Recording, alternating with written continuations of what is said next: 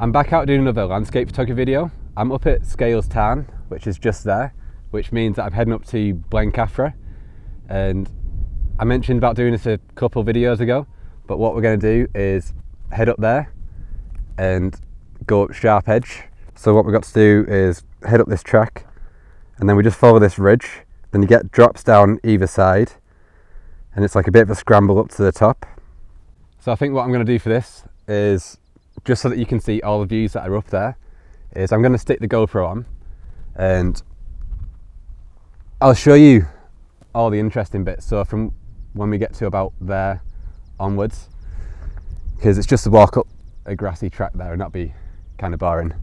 But once we get up there, that'll be quite fun.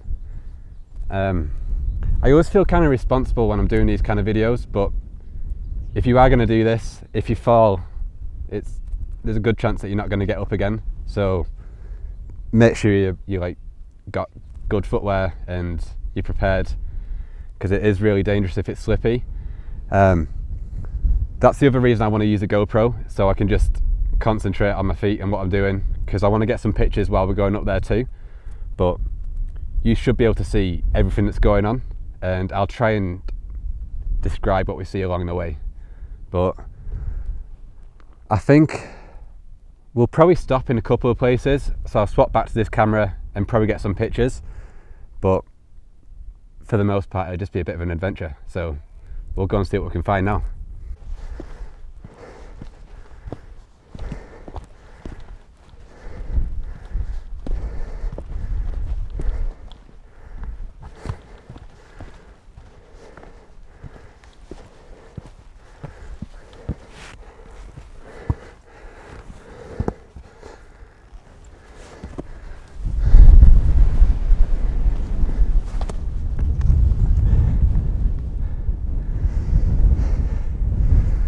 Climbed up there pretty quickly.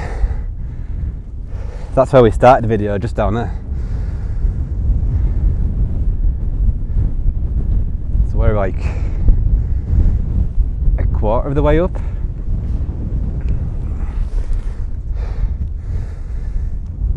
I think we're about a quarter of the way up now, and that's on 7 minutes 18 seconds. So I guess it takes about 20 minutes to climb up. I think I might find a better place to stop for pictures. I'm not too keen on this angle, just down there. Quite like somewhere a bit flatter.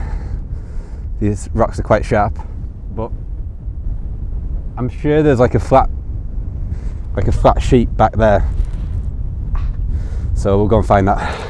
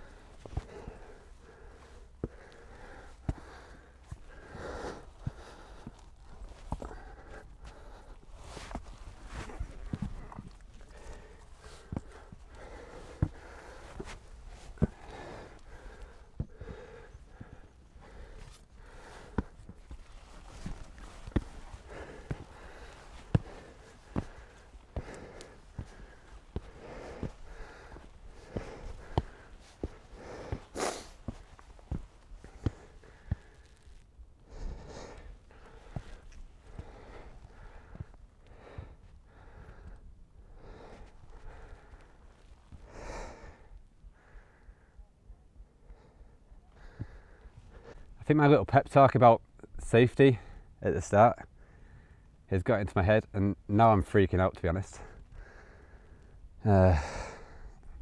We made it up to this flat piece, and I'm sure after this it's just like a rocky scramble up to the top, but here just like a smooth rock with nice views down the sides.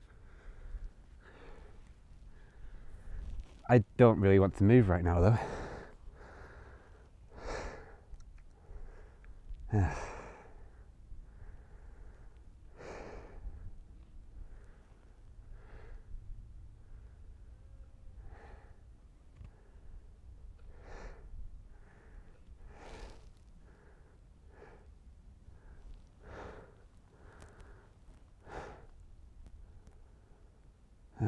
don't know what to do. I'm going to walk around the lower way.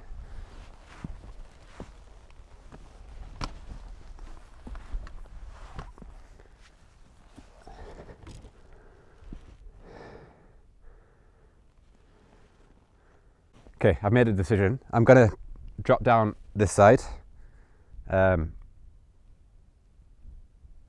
If I feel like I don't want to do it, there's like a scramble down that way. There's like a gully down the bottom. So we can do that. Or if I get my legs back, we can carry on this way. I've never had this before. What's going on? Getting soft as I go older.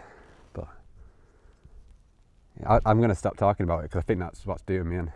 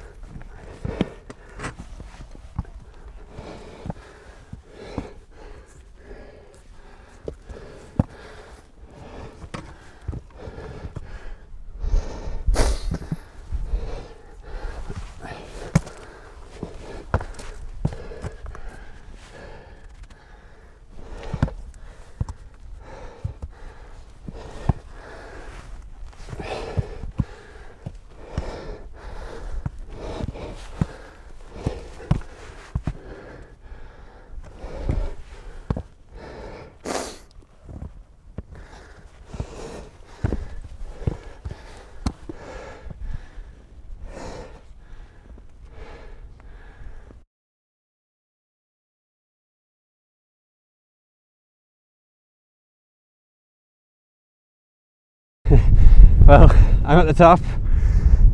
I was shitting myself the whole time then. I've never felt like that before. What the hell? I knew it leveled out like this at some point, so that's why I kept on going. I was thinking of turning back, but I didn't see any of that. Oh, bloody hell. I'm not really bothered about going to the top of Blencathra, but it's just there, so maybe we should do that. Then maybe we can come down this side, and then we'll get a side view of Sharp Edge, and at least we get a bit of Sharp Edge. Every time I stopped I was just holding on, my fingers really hurt. Bloody hell. Getting soft. I was just heading up to the top then, and then just got a view back over to the Sharp Edge now. So I grabbed a quick photo. I didn't bother setting up the tripod because it's really bright. There's shadows halfway down, so about here. Then you get the tarn down here, and you get the path that we walked up, and then we came up through here. I've kind of just gone angry now. I've got to do it again now, because yeah, I can't leave it as that. I don't know where I went wrong. I don't know why I got scared. I never get scared like that. I'm not sure if it's because I'm still getting over that flu, so maybe I was just a bit dizzy, but yeah, just a bit annoyed. So we'll go up to the top, grab a drink, and then see what views we can see. I've made it up onto the top now. I'm not actually sure I'm on top of Blencathra, but I preferred the look of this bit here with the view down this ridge, and I've got the camera set up, and you get this ridge leading round, and there's a couple of people walking here, and it's gonna, I think it should work so that they're silhouettes. I need to wait until they're about there, but it's working out quite nicely because you get all these light and dark spots, then you get the valley down here, you get Derwent water, there's some nice clouds. We'll wait until they're in that spot there. Hopefully they'll walk up next to each other.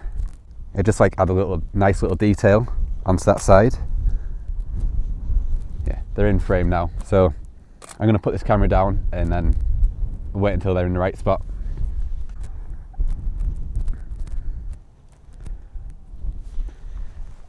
I think it might actually look better if they stop on the top, so in like 2 minutes, but we'll just wait and see what happens.